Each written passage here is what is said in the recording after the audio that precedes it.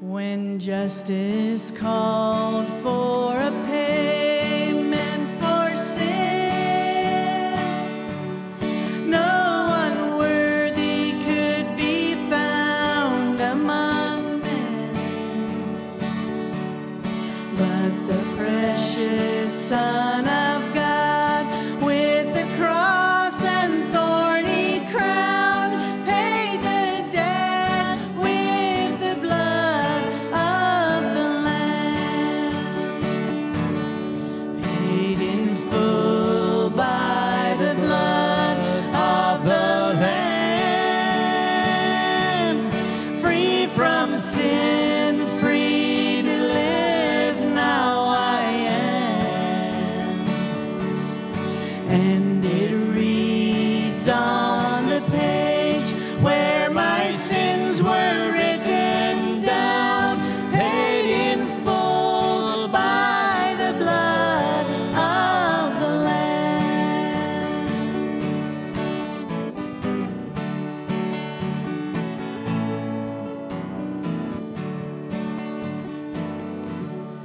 Oh, how great was the debt that I owed, bound to pay for the seeds I had sown. But in Jesus, my Lord, a great treasure I have found. I'm redeemed by the blood of the Lamb, paid in full by the blood of the Lamb, free from sin, free to live, now I am. And it reads on the page where my sins were written down, paid in full by the blood of the Lamb. And it reads on the page where my sins were written down, paid in full by the blood of the Lamb,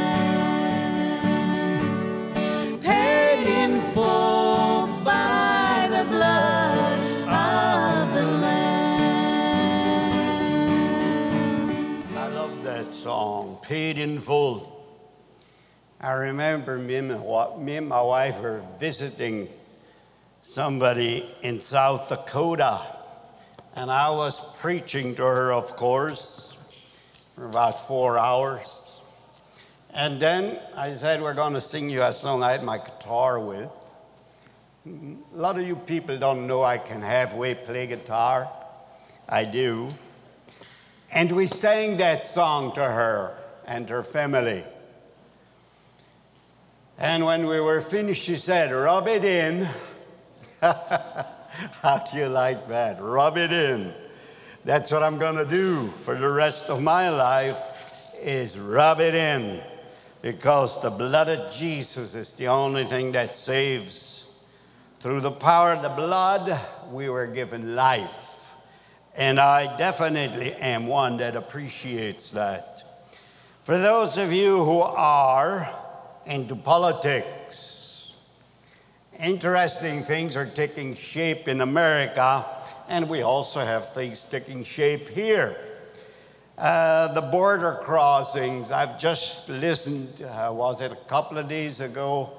The Border Patrol are basically giving up on stopping people from coming across. Thousands of coronavirus positive people have been dumped into cities all across America. And they say it's useless. On one place, they're trying to force people to wear masks. On the other, they're bringing them in. What a bunch of hypocrites. I mean, even the dead understand already what they're doing. And if you don't, then you're worse than dead. Unbelievable stuff happening. things are coming to a head, and we will see changing. So what's happening here in Canada? Well, we know that the mask mandates and most of the restrictions have been lifted. And they're going to stay lifted if God is on that track. So we better pray that he does, that it is his will, because we don't know for sure yet, complete, but I know what the outcome is, but how long will it take? And I had a bit of a talk with God, or an argument. I said, Lord, what good is all this freedom that you're giving back to us? Mind you, I'm all for freedom. But what good is it?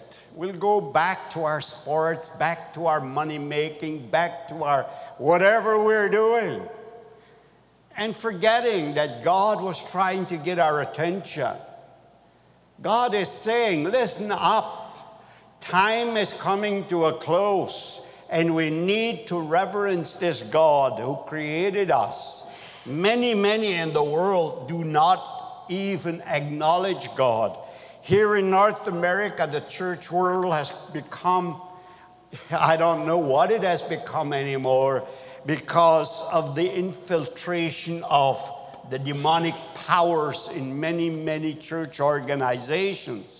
Homosexuality is the norm already. The Holy Spirit has told us it's okay. No, the Holy Spirit did not talk to you if he said homosexuality was okay. So is child molesting then. So is drunkenness. So is drug addiction and all these things. God doesn't change. He's still there, and he's going to stay the same. What he wrote in the Old Testament was clarified in the New, and we better make sure we follow the rules that God gives us. We're heading for an interesting time where God is going to determine who's following him and who is true to him. Those who pretend will be weeded out. They will be shown. We can see it in the religious systems already. Now we see the vaxxers, we see those who wear masks, and we see those who defy it. So what is it? What is God doing? He's just showing us how people will succumb to the Antichrist. That's all he's doing. It's a precursor. I always wondered, how on earth will the Antichrist will he rule people like that? Because people are usually rebels, hard to rule. But when we saw what happened in the last year, my imaginations and my wonderings have ceased. The human heart usually goes the path of least resistance. I'll say that again. The human heart usually goes the path of least resistance. And if you are into God, you're going to resist the things of Satan, and the things of Satan are permeating through the governments of this world. And we better stand strong, because God has an agenda. And this agenda that he has is going to get pretty wild, pretty interesting. So keep your eyes open, your ears open. I want to say this: God is not mocked. Whatever the world sows, it shall also reap. And I've also come to this conclusion: if God doesn't pour out his Spirit, most of the world will go into damnation, because they have absolutely no idea on who God is anymore. You look at the world system, look at the schools. They don't even, there's universities. Anybody knows who Chick-fil-A is, the fast food service? He is a guy that reverences God. And the CEO of Chick-fil-A, the owner, he reverences God, and he's not shy about it. You know what universities are doing all across America? They're boycotting Chick-fil-A. In universities, they don't want him there because he's reverencing God. So God will have to do something to change their minds. Here's the deal. They have been indoctrinated for the last 50 years with the satanic teachings, evolution, atheism, and all these things. And in the meantime, the church was becoming more and more interested in the things of this world, sports, anything you name out there, they went for it, which David Wilkerson, in one of his prophecies, he said he saw Satan coming before God. Listen to this. He saw Satan coming before God. Years ago, I would murder your children through my despots that I had around. It didn't work. They only got stronger. So God, I want to do something different for the end times. I want you to give them everything they want. Whatever their heart's desire is, give them whatever, money, sports, whatever they feel like. And God says, go for it. And this is what we've been seeing. If you think tribulation is where they persecute Christians, that's the real tribulation. No, the real tribulation is when your soul is at stake. And this is happening in North America. The things of this world are taking people away from God by the millions, and God has to turn that around. So we're going to see who God is today through the scriptures that I have, because we cannot put them up. I think the computer decided to update today. I don't know why it would pick a day like that. Maybe Satan had something to do with it. And God wants you to just trust me. I'm going to read it out of Scripture. So before we get into this message, let's rise and ask the Lord for blessing. Heavenly Father, we thank you for your grace. We thank you, Lord, that you'll open our hearts to the truth of who you are. Lord, many of your children don't seem to understand that you're serious, that things are coming to a head. So, Lord God, help us to understand and bring it to these who do not know. In Jesus' name, amen. Hallelujah. You may be seated. The Lord is a good God, and he loves us. He wants us to understand he loves us with a passion. But if you do not want to follow him, you tie his hands, and that's simply it. We can pray for people. God can change people's hearts. If we would stand in the gap, if the people who are called by my name would humble themselves and turn from their wicked ways, if they would repent, then I would heal your land. This is the promise of God. What do we do with that? Each individual has to seek out God for yourself. What do we do? Pray all day, pray for an hour? How many of us spend time on our knees?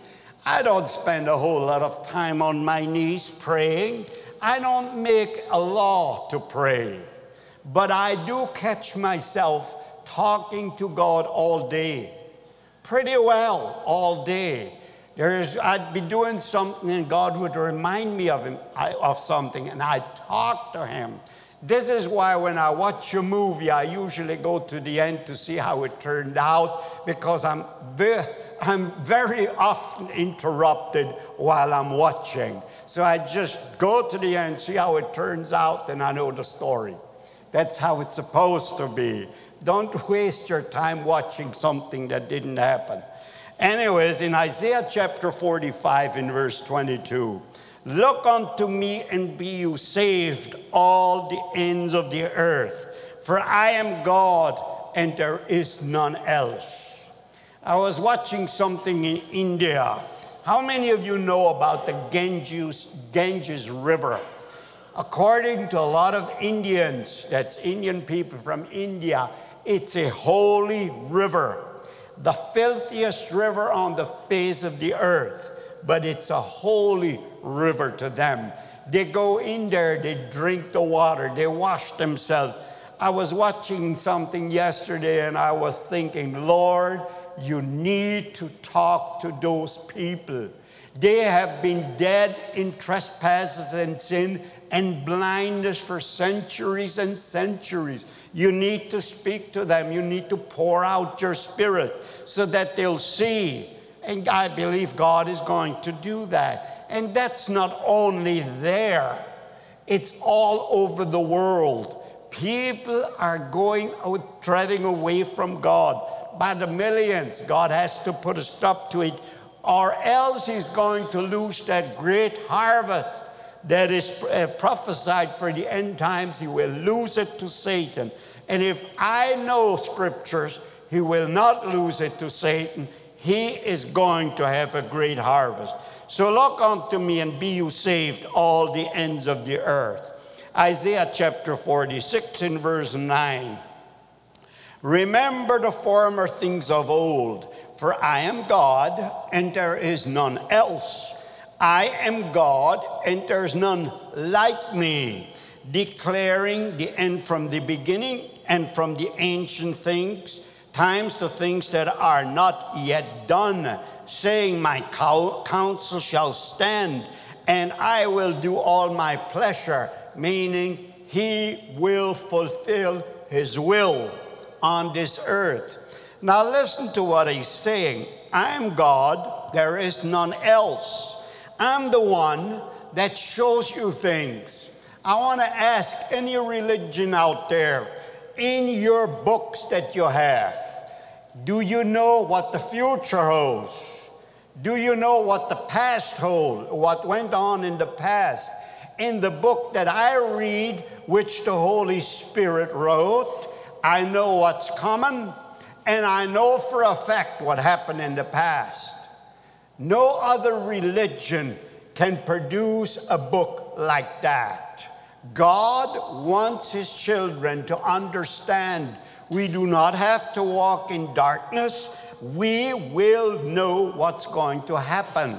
We will understand the things that are happening if we dare pay attention to what he says to us. God wants to speak to each and every individual who comes to him by faith. He is a one-on-one God. He's not a God that just gets everybody going in a whole bunch of people. No, he's an individual God who loves you as an individual. You were created uniquely. There is none like you. There is none like me, thank God, because God wants us as an individual. He has something for each and every one of us. He says he declares the end from the beginning. What does that mean, the end from the beginning? Because he sees the end and he goes back to the beginning and he knows what's going to happen. He knows exactly how we stand.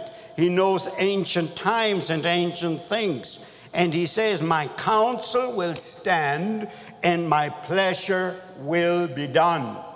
So the governments of this world better listen up. Your agenda may be out there for all of us to see, but God's agenda will be brought through. I remember Hitler during the 1945 and the 1938s. I don't remember him, but I read a lot about it. He was on course to change God's plan. There were a lot that were with him trying to change God's plan, and God said, no, it's not going to be changed. Hitler said, we're going to make the 1,000-year reign. He must have read the Bible somewhere. And God says, no, you will not. At 58, he was nothing. Or is it 52? I don't remember how old he was. He was just a mumbling zombie. That's how far he went in his world dominance. By the time he came to the end of his life, he was a mumbling zombie that killed himself. So this is what happens to all the despots that are trying to change God's plan. And I have a feeling, not only a feeling, in my spirit I know those who have been trying to change God's plans are going to be held accountable, and there's going to be a great reckoning. Isaiah chapter 45 in verse 23, I have sworn by myself, the word has gone out of my mouth in righteousness and shall not return. Listen to what God is saying. You try to change him, forget it. I have sworn by my mouth, my righteousness will come to pass. And unto me every knee shall bow, and every tongue will swear or will confess. Regardless how ungodly people are, the day comes when they will bow the knee to God. Hallelujah, that's going to be a great time. I'll be there watching. Surely shall one say, in the Lord I have righteousness and strength. Even to him shall men come. God, those who turn to him, God will stand by them. But those who are incensed against him shall be ashamed. You can be sure, if you believe in Jesus, I don't care who's against you, the day will come when you will shine. And those who are against God, they will be ashamed. Satan will have to be ashamed as the whole creation will stand and say, we followed you. You're the thing that we followed. You're the thing that fooled us. What on earth was wrong with us? Too late. They will realize that they followed a complete fool. A fool, somebody who thought he was going to win and lost everything. He was fooled by his own pride. He was fooled by his own beauty. He was fooled by his authority. Guess what? God stripped him, and the whole world, all of creation, will look at him and say, we followed you? What a dumb, how dumb we were. It says, in the Lord shall all the seed of Israel be justified and shall glory. Are you the seed of Israel? I am. In Abraham, God said, in you, in your seed, shall all the world be blessed. Who's the seed of Abraham? It's Jesus Christ himself and all those who turn to him by faith. So we're going to be blessed. We're going to stand victorious in the end in Christ. We have everything. We're not the tail, we're the head. God created us in his image. We are the God kind. Satan, the angels, are not the God kind. We are. We are created in his image. And God is going to make sure, like the Apostle Paul said, he that has begun a good work in me, he will perform it unto the day of Christ. Yes, what God has set out to do to us, he will perform it. We can rejoice in that. So if you're discouraged today, look on ahead. The future is bright. We're going to rejoice and enjoy the rest of our eternity. But for those who don't know God, for those who thumb the nose at him, oh, what a different story that is. In Isaiah chapter 44 in verse 24, thus saith the Lord, thy Redeemer, he that formed thee from the womb. So if you're wondering where you came from, you were formed by God in the womb. He has created the human being to be a procreator, and he's the one that's behind that power. Without him, there is no power. He has formed us in the womb. I am the Lord that makes all things that stretch forth the heavens alone. We weren't there to help him. In a way we were in his breath, but he did it through his strength.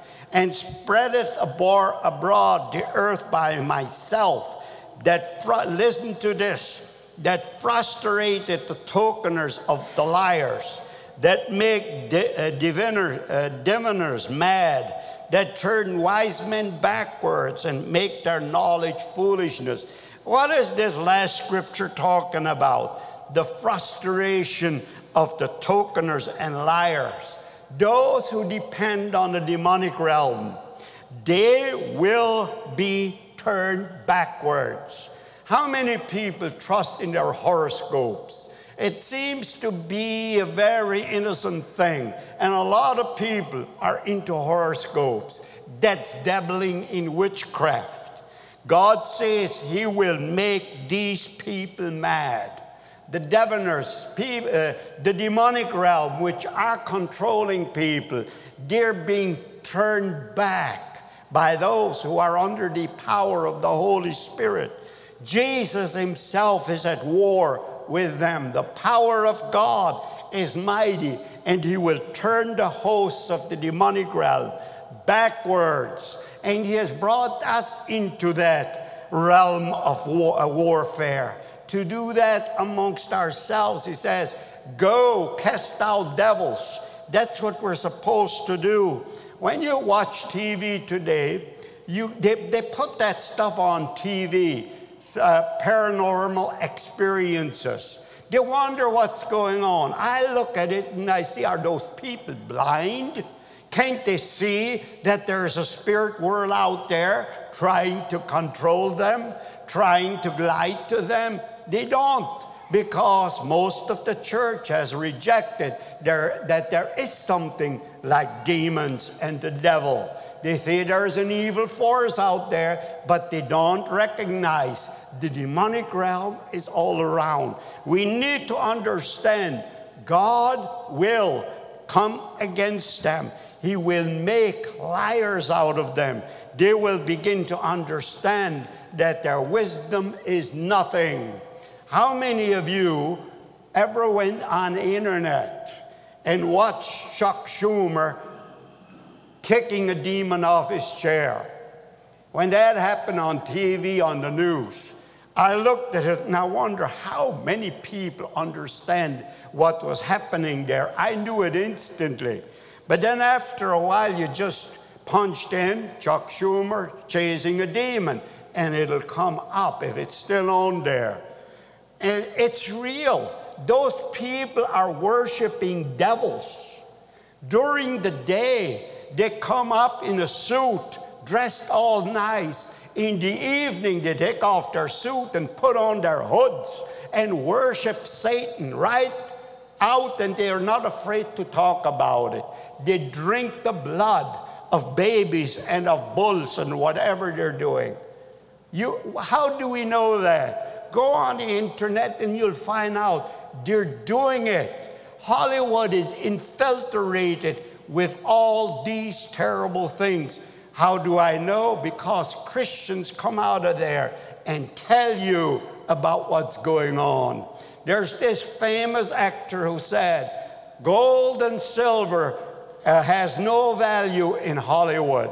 What has value is the blood of little children. Think about it.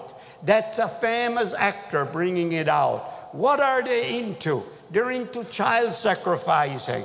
God is saying, I will turn those people around. I will make them know that they're foolish.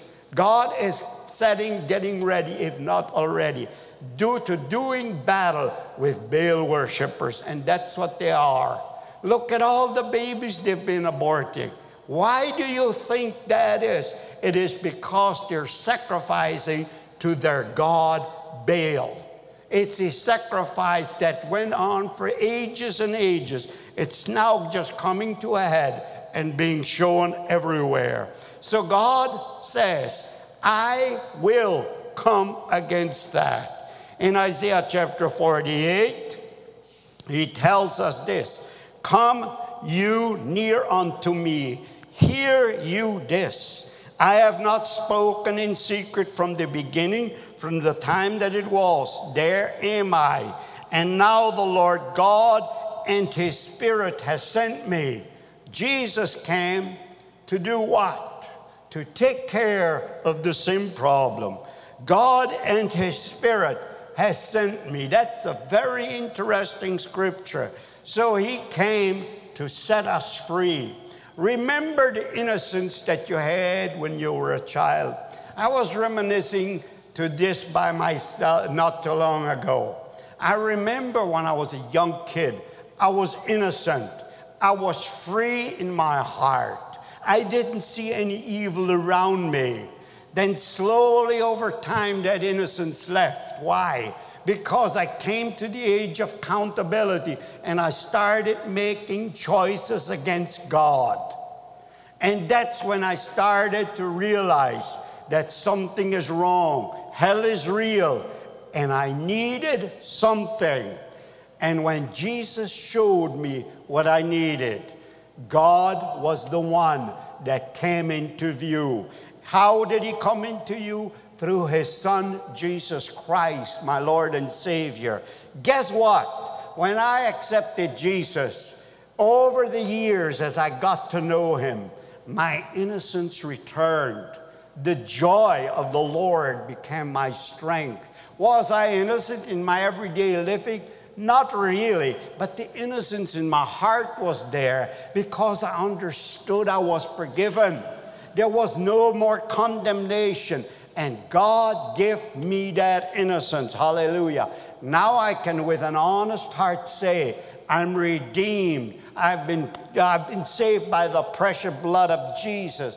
Heaven is my destination, and Satan cannot in any way destroy me anymore. God has me in his protection. Thus saith the Lord, thy Redeemer, the Holy One of Israel. I am the Lord thy God, which teacheth thee to profit, which leadeth thee by the way that thou shouldest go. So are we in this position? Once this thing will lift, once these restrictions will go, what will happen to us? I'm speaking to you over the internet. What will happen? Will it be back to same old, sports, money making? Nothing wrong with all of these. But if that's what you worship, then that's what you're going to have to receive. God wants us to come to him. We need to take time out during the week for God. How much time do we take out for God?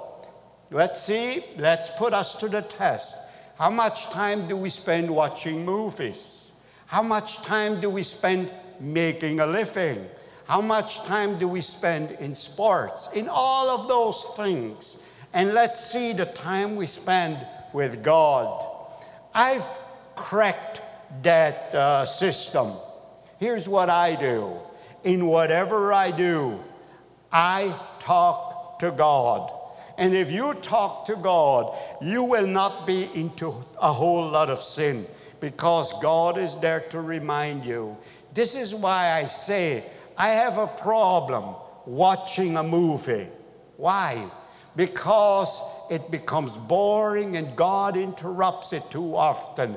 So I just go to the end on YouTube and watch the end. I know what it's all about. It's anyways lies anyway. So how do we talk to God?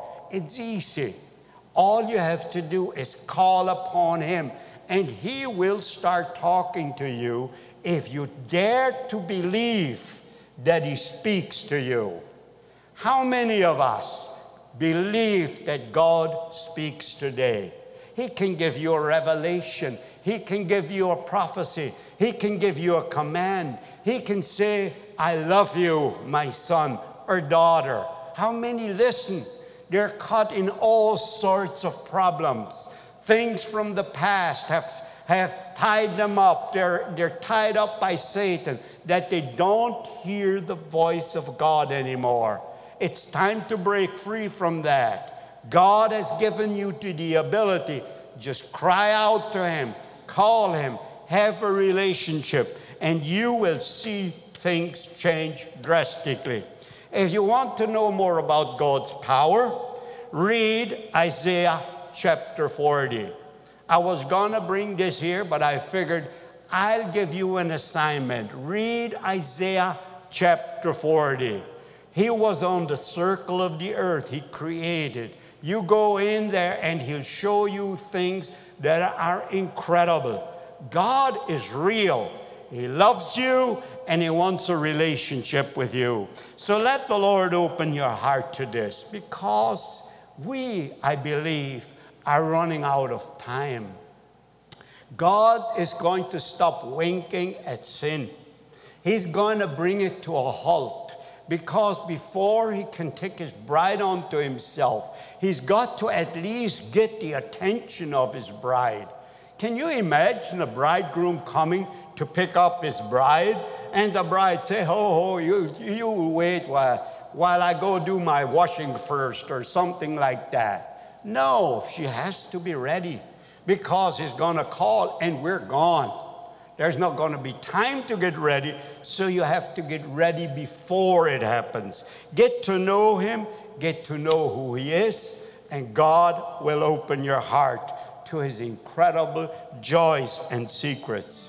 Down in the valley with my Savior I will go, where the flowers are blooming and the sweet waters flow. Everywhere he leads me I will follow on, walking in his footsteps till the crown be won. Follow, follow, I will follow Jesus. Anywhere, everywhere, I will follow on. Follow, follow, I will follow Jesus. Everywhere he leads me, I will follow on. Down in the valley with my Savior I will go, where the storms are sweeping and the dark waters flow. With his hand to lead me, I will never, never fear. Danger cannot frighten me if my Lord is near. Follow, follow, I will follow Jesus. Anywhere, everywhere, I will follow on. Follow, follow, I will follow Jesus. Everywhere he leads me, I will follow on. Down in the valley or up on the mountain steep, close beside my Savior will my soul ever keep. He will lead me safely in the path that he has trod, up to where they gather on the hills of God. Follow, follow, I will follow Jesus. Anywhere, everywhere, I will follow on. Follow, follow, I will follow Jesus.